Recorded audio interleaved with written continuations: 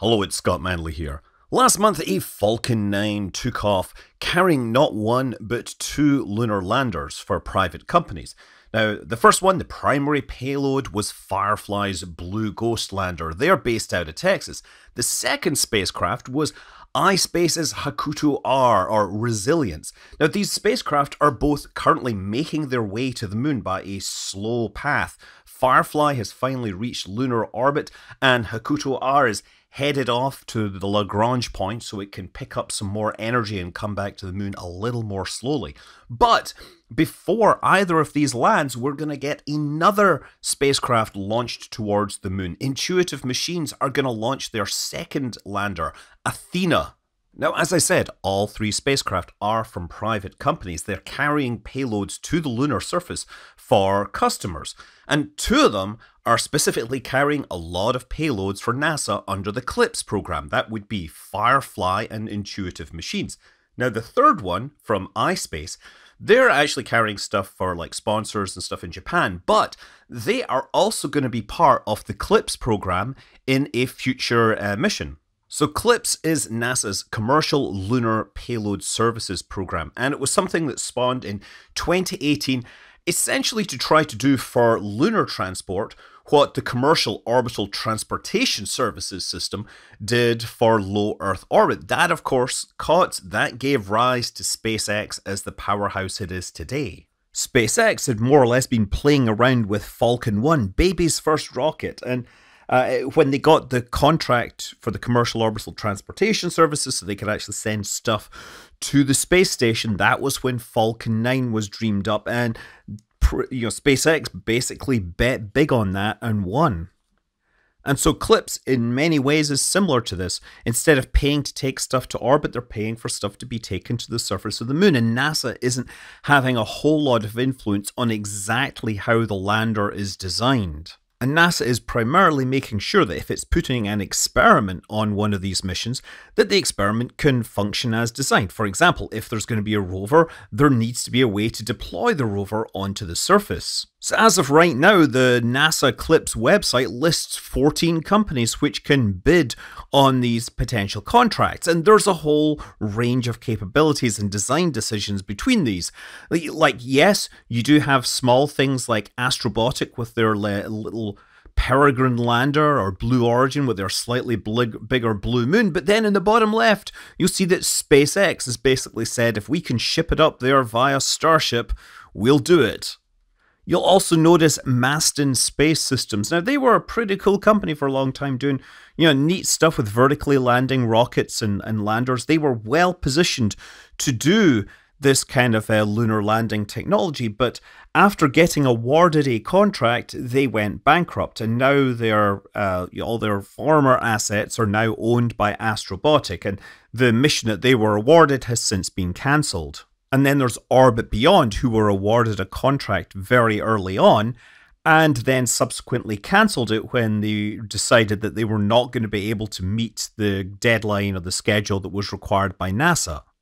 And on the flip side, we have Astrobotic's Griffin lander, which was contracted to deliver NASA's Viper rover to the moon. So that was all paid for. NASA has agreed to send a payload on the lander, except NASA has cancelled the rover because it went over budget. But one of the reasons it went over budget was because they required extra changes to the lander so that it would be more reliable. And that meant that the lander was delayed, and then the rover was delayed, and everything ended up costing more. And now we're sending a lander to the surface of the moon without the rover it was supposed to carry. And there is definitely an argument for cancelling projects that are going way over budget, but then again, that argument doesn't include the fact that we're still paying to deliver something to the surface of the moon.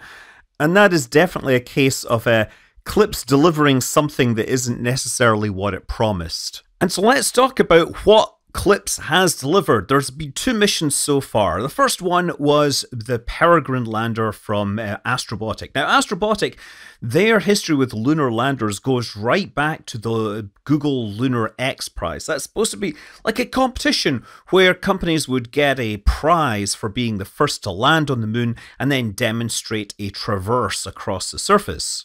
So Peregrine was a 1.3-ton spacecraft that could deliver couple of 100 kilograms to the lunar surface. The propulsion system used hypergolic monomethyl hydrazine and nitrogen tetroxide. There would be 5 engines for landing and like another dozen or so engines which were used for attitude control. And being the first launch of the CLIPS program, it was hoped that this would be the first American spacecraft to land softly on the moon for a very long time. And it would also be the first spacecraft to launch on a Vulcan rocket. Yes, so it debuted last year, January 8th, 2024. It was expected to get injected into a transfer orbit that went all the way out to the moon. It would perform 1.5 orbits before the moon captured it. It would perform insertion burns and eventually land on the surface of the moon in a region called the Gruithuisen Domes. But unfortunately, the high hopes were dashed when a helium regulator failed. A helium regulator was supposed to maintain the pressure in the propellant tanks at a certain level, but when the regulator failed, the helium just kept flowing in until it got to a pressure level which caused the tanks to rupture.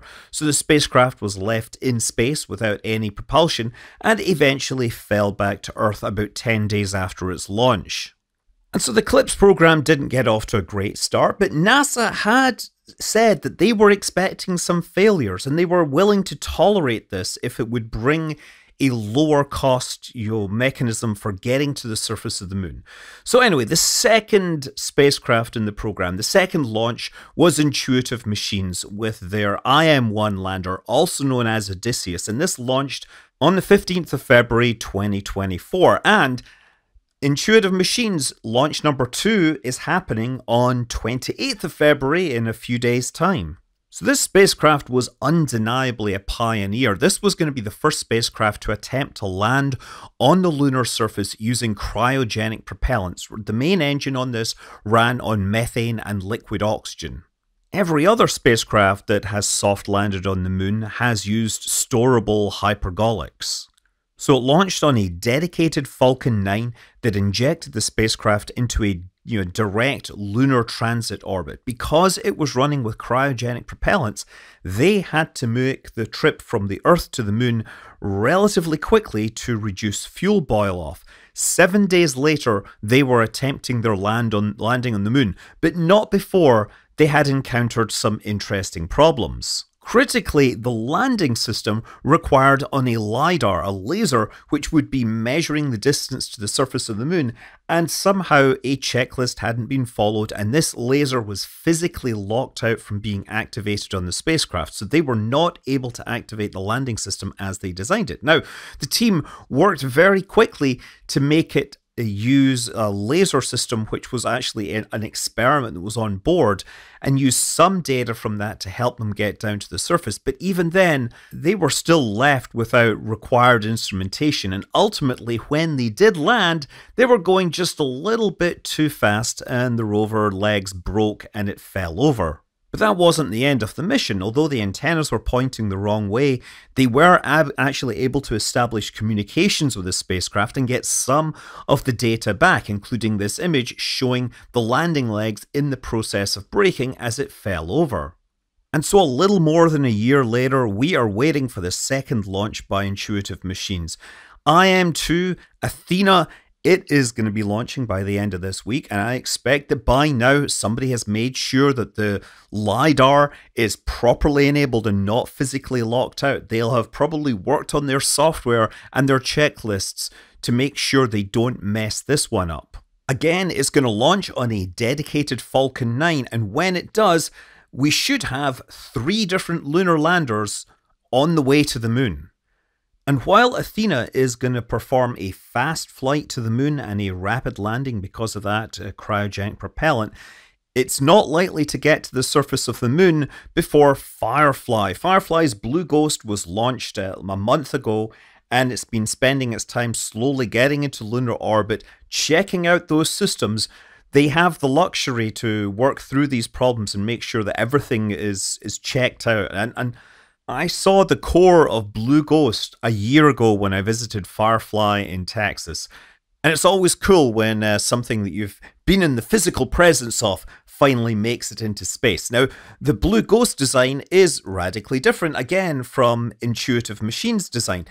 You'll notice that compared to Intuitive Machines' design, it's much shorter and flatter, and to be clear, it's still taller than me, but it has solar panels sitting on top of it, whereas the Intuitive Machines spacecraft, they tend to be taller because the solar panels on the side are better for operating at the lunar poles. Blue Ghost is going to Mare Crisium, which has a latitude of like 17 degrees. Firefly are also experts in carbon fiber composites, and the most of the structure on Blue Ghost is made of this carbon fiber.